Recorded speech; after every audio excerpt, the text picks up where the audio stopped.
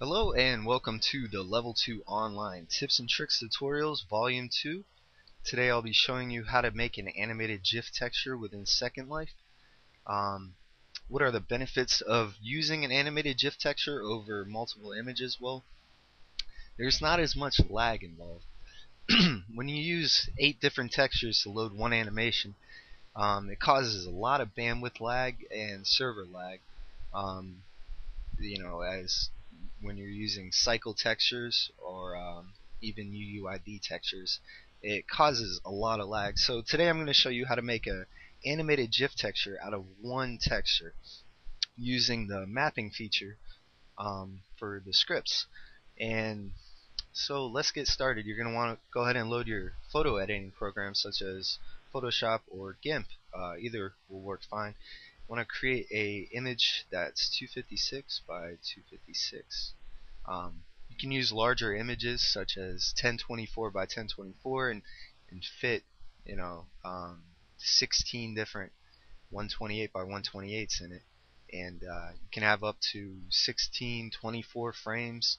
It all just depends on how many frames you want to do, but today we're going to be doing 4 different frames, and so we'll do a 128 by 128 frame for this image, which means it will fit into it 4 times. Alright, once that loads, start our first frame, and now for the first frame I'm just going to be doing something very simple and basic so that you can get an idea of what's going on in the animated GIF texture. Alright, so just place a small red dot in there and copy and paste that over into our final image, which will be frame 1. The way the frames work is the top left is the first frame, and then it goes to the right and then down, just like you're reading a book. So this will be frame 1, and then frame 2 will go here, frame 3, and frame 4. Alright, so we'll put that in frame 1's location and go ahead and make a little bit larger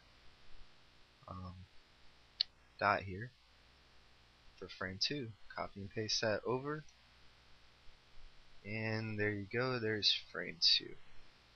Okay, and repeat the same steps for frame 3 and 4. And you can use alpha layers for the GIF animation. You can use just about anything. Just gotta be creative. That's what Second Life's all about, right? Alright, so there's frame 3, and now let's finish it up with frame 4. Make it nice and large dot there for you. Alright, and copy and paste that over into frame 4's location. There you go. And there's your final animated GIF image. Go ahead and save that as Targa GIF sample and save as 32-bit. And now when you're using alpha layers, which will be the next tips and tricks guide that I'll be showing you after this one, you're going to want to always save as Target 32-bit. Alright, now let's switch back over to Second Life and upload the texture, which I already have for you. So I'm just going to go ahead and create the prim that we'll be using our GIF animation on. Okay. And set the texture to the GIF sample texture. Now, as far as the script involved in order to create a GIF image within Second Life, you might think that it is difficult, but it is in fact very basic line of code. Just one line. Set texture animation, animation on, loop all sides, and this is where it gets a little bit tricky. This is where the mapping comes into play. Now for our image we have 2 across and 2 across, so we want to do 2 and 2. Now for an example, this image over here has 8 separate images. So in order to do these 8 images, you have to map it 4 and 4. Okay.